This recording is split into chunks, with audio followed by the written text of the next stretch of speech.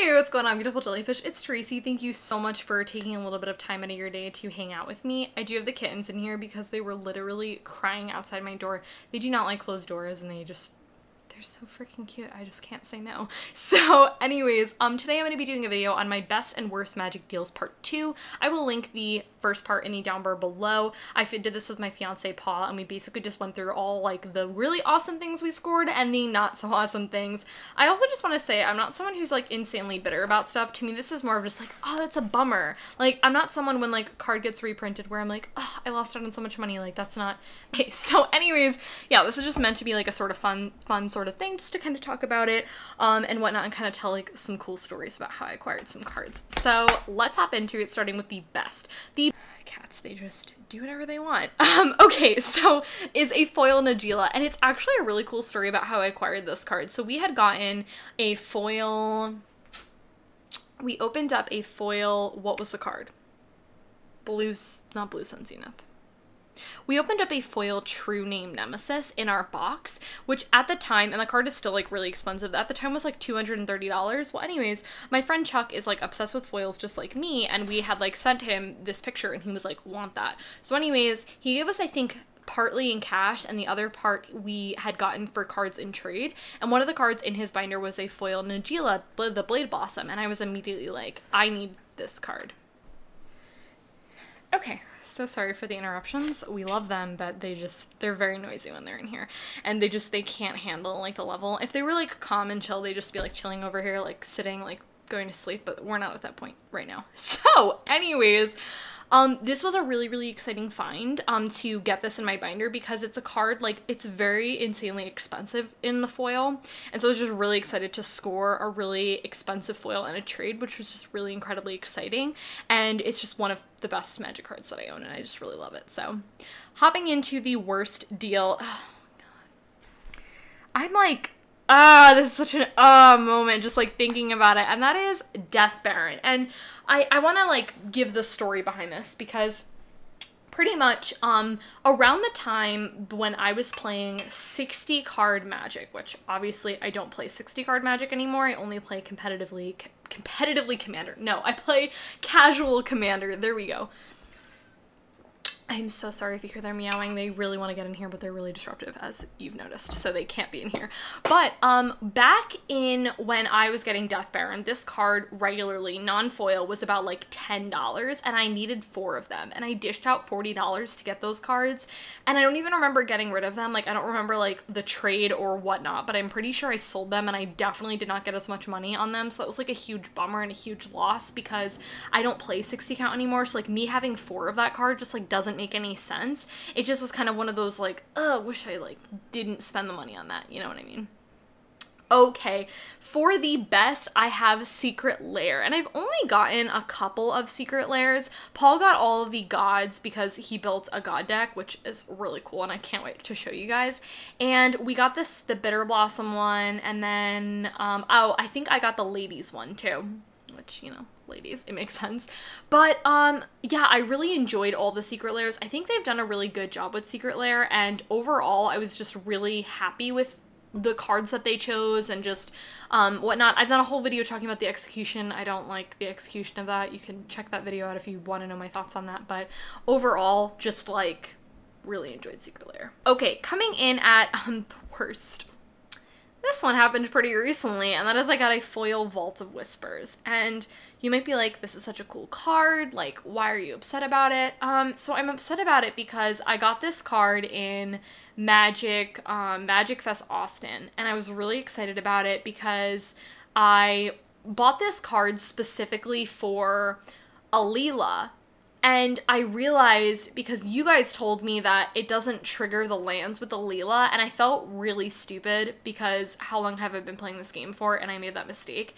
And I'm still really upset that I made that mistake. But anyways, I don't have a use for that card anymore. So I got this foil Vault of Whispers, and I just have it sitting in my binder, and I just need to get rid of it because I don't want it. And I'm not gonna build an artifact deck. Like, I'm just not going to. Aleela's the closest thing. She's like half artifacts, half enchantments. Like, I'm not doing it. So anyways, that.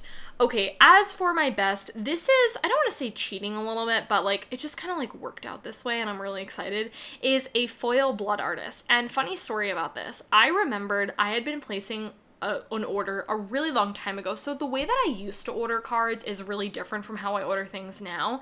And pretty much what I had done is I had purchased a regular Blood Artist because at the time I just was looking for whatever was cheapest. So I got a regular Blood Artist. Well, anyways, the seller messaged me. So it was like $3 at the time. And the seller messaged me and was like, hey, I'm so sorry, but I actually only have the foil. I'm going to send you the foil. Is that okay?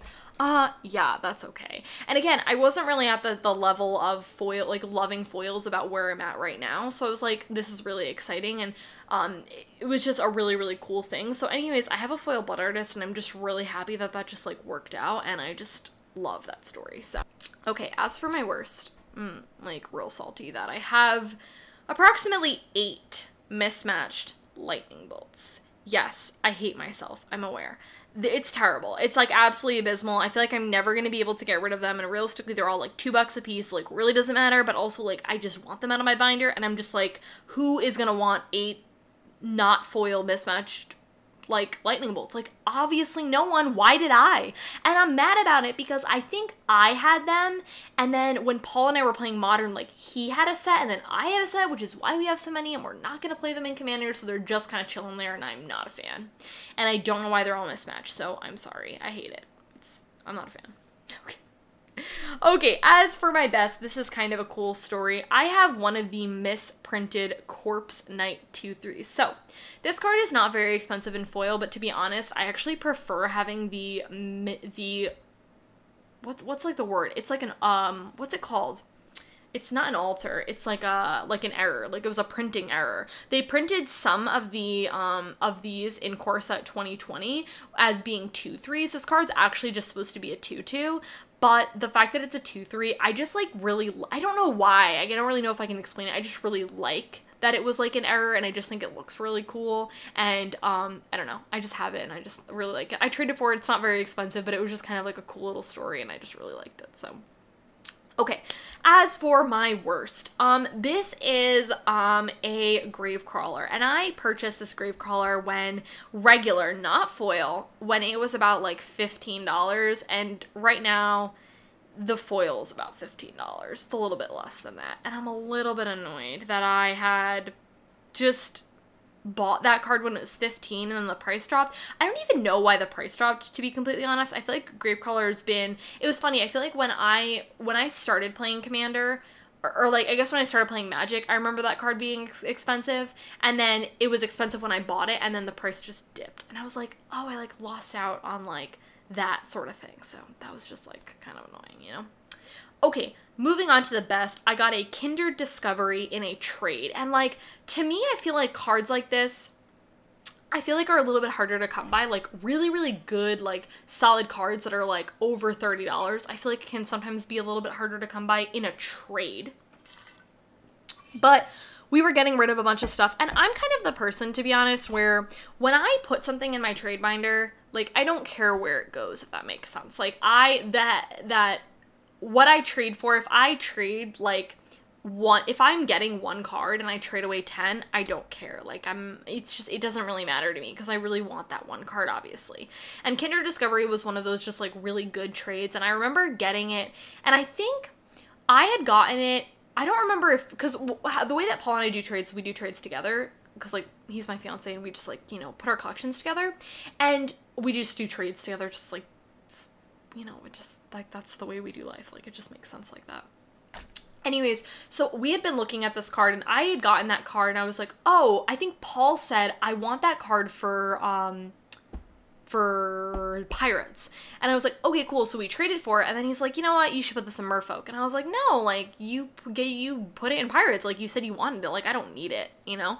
And he was like, no, it's fine. So I ended up getting that card for Merfolk, and which I would have been totally fine if he took it for Pirates. Like, it's totally fine. I don't need the card in there. It's just a really good card. Anyways, really super happy that I scored this card in a trade. It's a pretty penny, you know? It's a pretty expensive card. It's only been printed one time, so I hope this card gets a reprint because I want it in foil. You know, we all know Tracy wants cards in foil. So anyways, Kindred Discovery, great card. Okay, this last card, funny story, I actually don't know what happened to this card, so it's kind of a mystery, but I actually remember this card. I just don't know what happened to it.